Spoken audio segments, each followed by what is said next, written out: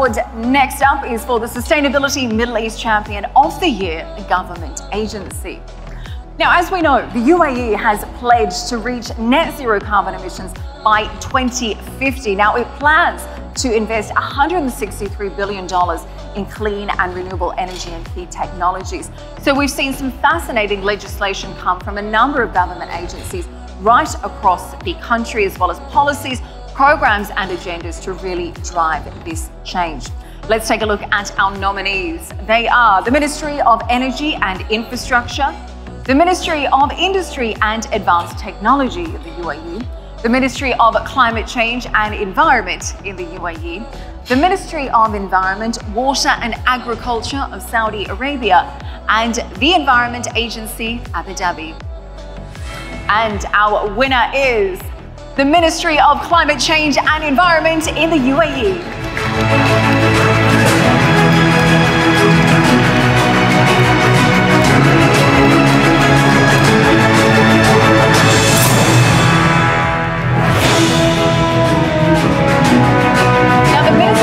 Change and environment here in the UAE has really been at the forefront of making a change, making an impact when it comes to climate action, and really driving the entire country's efforts to achieve the country's net zero by 2050 strategic initiative.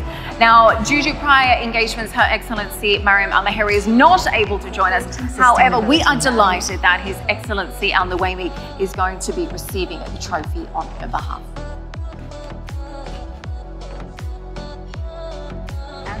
And I think we have a special message. Building a sustainable future is our collective responsibility. The United Nations has warned that human activities portend highly vulnerable to climate change. Pursuing progress is in our DNA. Maximum energy, minimum emissions. Building a sustainable future is our collective responsibility. Incorporating sustainability values and principles in our daily lives and business operations can go a long way when done on a large scale.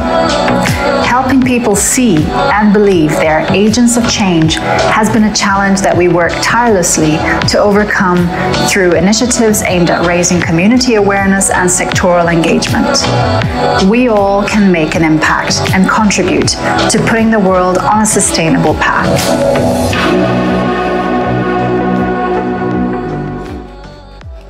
Very inspiring message from Her Excellency there. And again, congratulations to the Ministry of Environment and Climate Change.